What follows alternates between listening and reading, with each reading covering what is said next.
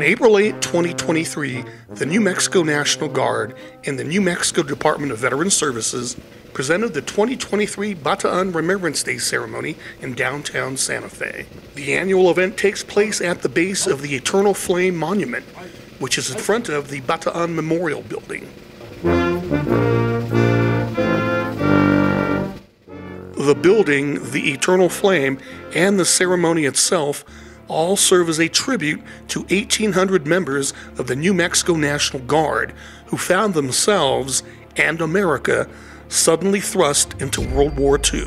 The men from the New Mexico National Guard's 200th Coast Artillery Regiment had arrived in the Philippines in the fall of 1941 to provide support for American troops already stationed there due to Japan's increased aggressive rhetoric and actions in Asia. But 3 months later, the lives of these New Mexicans and the lives of Americans back home suddenly changed forever.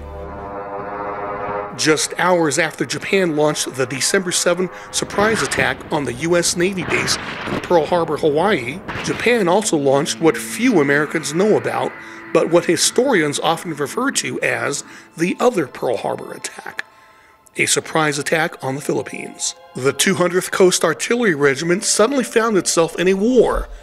It was quickly split to form a second unit, the 515th Coast Artillery Regiment. The two units then joined the rest of the American Filipino soldiers in a fight to save not only their own lives, but the very existence of the Philippines itself. But the better equipped Japanese invasion force proved to be too much for the inadequately armed Americans and Filipinos. After a spirited 4-month defense, the Americans and Filipinos retreated to and were eventually pinned down on the Bataan Peninsula. They were out of ammunition, food, and medical supplies. Many men were injured or were suffering from malaria. Everyone was on the verge of starvation.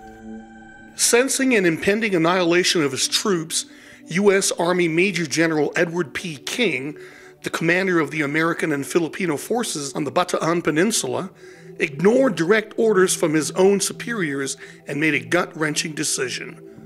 On April 9, 1942, Major General King surrendered himself, his fellow officers, and the 75,000 men under his command to the Japanese. He gave the order even though his men would have rather fought until death. The surrendered 75,000 American and Filipinos were then forced by their Japanese captors to march more than 60 torture-filled miles to brutal prison camps on what came to be known as the Bataan Death March. Along the way, many prisoners perished. Many were killed for simply stopping to rest or for helping a fellow struggling prisoner. Those lucky enough to survive imprisonment would not be freed for another 3.5 years until August 2, 1945, when Japan surrendered to end the war. By then, only about 32,000 POWs were alive. Of the initial 1,800 New Mexico National Guardsmen, only 900 were left. We are here to reflect on the time when many New Mexicans and other brave Americans and Filipinos perished on the Bataan Peninsula. This year, by mutual agreement between the National Guard, DVS, and family members of Bataan survivors, the 2023 Bataan Remembrance Day ceremony was held on Saturday, April 8, out of deference to Easter falling on the April 9 surrender anniversary date this year. Good morning. I am First Sergeant Manuel Armijo. I am the First Sergeant for Charlie Battery, 200 Coast Artillery. It's 9 April 1942. As one of the older men here in the Philippines. I was supposed to sail home back on 10 December. Obviously, that didn't happen. I'd miss my dear Francis. Oh, how I wish I was home in New Mexico right now. I haven't had a chance to even see my baby girl, Loretta, yet. I just received order to surrender down from General King. My soldiers want to keep fighting, and I'm the one who has to tell them we must surrender. I'm worried about how my men will be treated by the Japanese. Good morning. I am Staff Sergeant Ernest Montoya, service number 208-42724. I am in Alpha Battery, 515th Coast Artillery. It's 9 April 1942, and I'm no longer on Bataan. I am on corridor fighting alongside the 4th Marines. 10 more days until my 22nd birthday. The Japs have been shelling us non-stop for days. I'm sure they will run out of ammunition soon. They surely can't keep this up forever. I wonder how the others from New Mexico are doing back on Bataan. Good morning. I am Corporal Jack Aldridge, service number 208-43488. I am in Headquarters Battery 200 Coast Artillery. It is 9 April 1942. I was one of the last ones from the 200 to get to Camp Caban. Yesterday we got orders to move. The gun battery started destroying their weapons. We loaded the regimental records and our barracks bags onto a truck which took off at top speed. I don't expect to be seeing them again. We will now strike the national colors, fold, and lay them in place of honor. We will then raise the white flag. Order! Arms! Raise the white flag.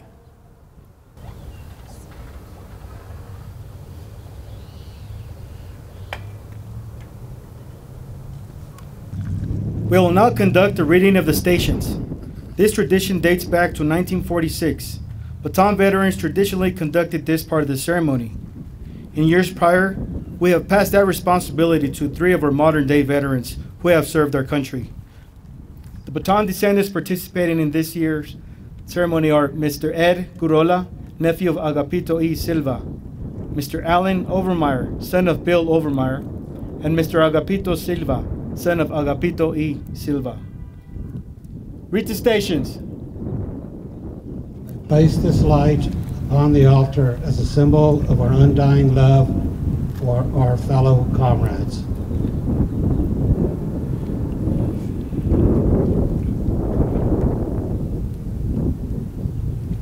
I place this light as a symbol of purity, and may each future generation emulate the unselfish devotion to duty of those whom we honor here today.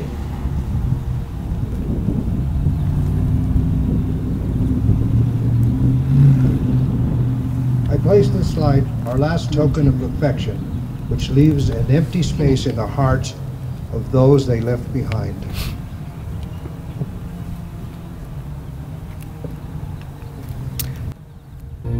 I represent the empty space, the dead and those missing.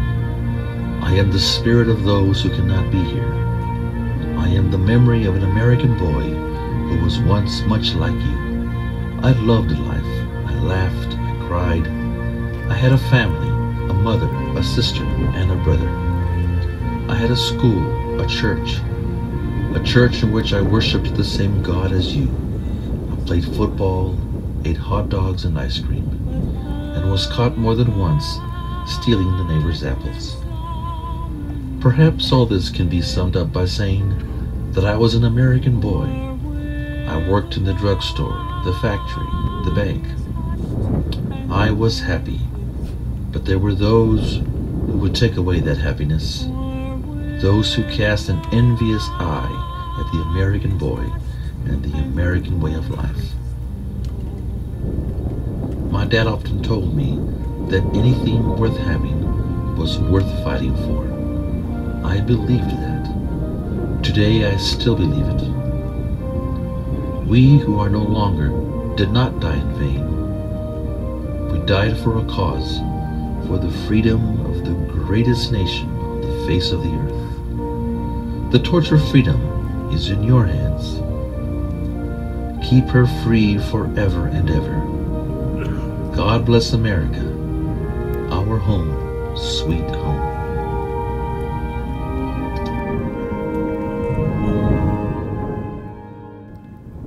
I will now read the list of Bataan veterans laid to rest since April 2022. Don Nano Lucero, Bravo Battery, 200th Coast Artillery. Passed away September 16th, 2022 in Augusta, Maine. Present, home!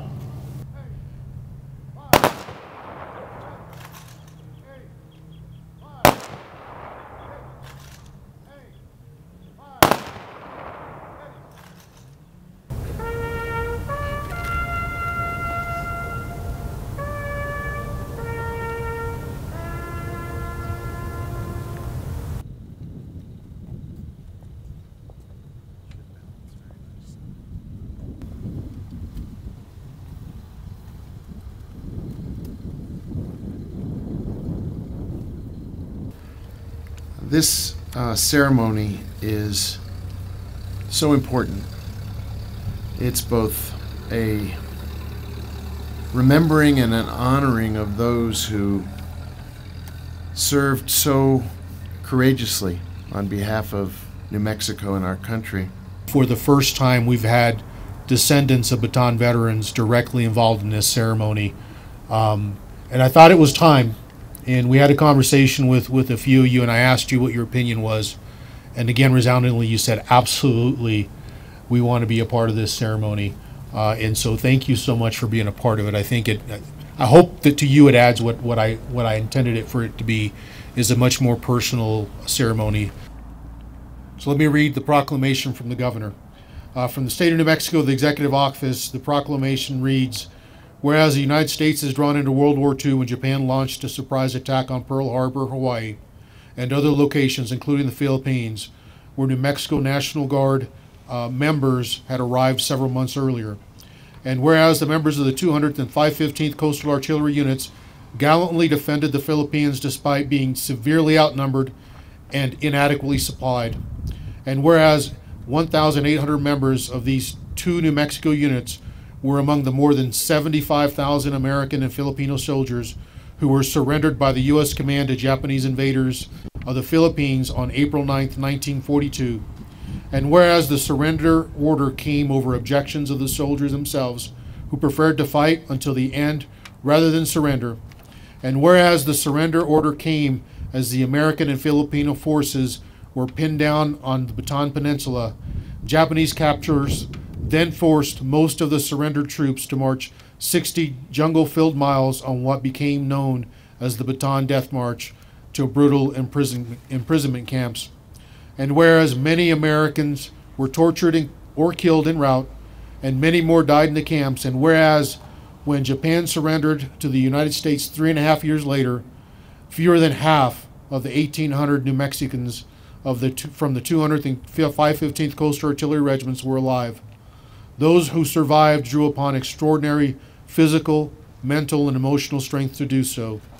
And whereas, although these heroes went on to live productive lives after returning home, many did so while suffering physically and emotionally from their ordeal. And whereas April 9th, 2023 marks the 81st anniversary of the fall of Bataan. Now, therefore, I, Michelle Lujan Grisham, Governor of the State of New Mexico, hereby proclaim April 9th, 2023 as Bataan Remembrance Day throughout the state of New Mexico. The challenge we all have before us is to ensure we will always continue to honor the legacy of our New Mexico brave Bataan heroes who gave so much. Some paid the ultimate sacrifice of losing their lives, and others with years of their lives fighting and struggling to survive while enduring starvation and torture. I cordially ask that we all continue to share, to tell the stories to our kids, grandkids, school kids, and as many folks as we can of these courageous men. The fourth and final speaker at the ceremony was Margaret Garcia, daughter of former Bataan Death March survivor, U.S. Army Corporal Evangelisto Evans Garcia. Corporal Garcia was a member of the 200th Coast Artillery Regiment Battery H, who passed away in 2011 at age 97. After surviving the Bataan Death March, Garcia was one of the many POWs who were sent by hell ships to work in factories or mines back in Japan. For Garcia, this meant hard labor at the Fukuoka Mines Camp 17. Like the POWs back in the Philippines, Garcia and the other prisoners in Japan were only freed when Japan surrendered. When Dad came home from war with his raging demons, his mother gently said, "Son, it only hurts you when you have hate for the Japanese." Margaret remembered this when, just a couple of months before this ceremony, she and a family representative from 6 other World War II POWs who were imprisoned in Japan were invited by Japanese officials to visit their country on a special goodwill trip. They were invited to visit the place where their loved ones were imprisoned. Margaret got to visit the Fukuoka Mine Camp 17, where her dad was held. The POW barracks are long gone, but the grounds where they're located are still open and used for coal storage. We visited that site, and I walked up the road to the open gates of that vast coal storage area. Knowing that our dads walked that road every morning, 3 miles to that hellhole of the mine, then back for 2.5 years, was very emotional, to say the least. I found the Japanese people kind and generous, respectful, very curious about our history and the abuse our fathers were subject to as prisoners of war. I left Japan with a renewed heart and truly great respect and fondness for the people. I plan on returning to Japan someday, and I do pray that I have the compassion and the courage to lay flowers and a wreath at Nagasaki's and Hiroshima's ground zero. We will now raise the colors in celebration of the sacrifice these men made.